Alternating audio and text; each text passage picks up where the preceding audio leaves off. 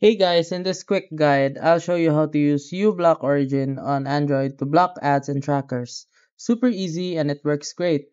First, you'll need the Firefox browser from the Play Store because uBlock Origin doesn't work on Chrome for Android. Go ahead and install Firefox if you haven't already.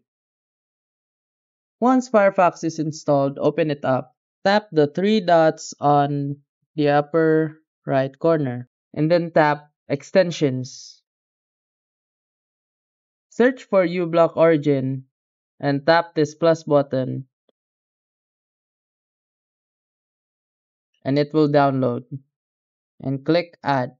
And that's it. It is now installed. Now just browse like normal. uBlock Origin will automatically block most ads, pop-ups, and trackers in the background.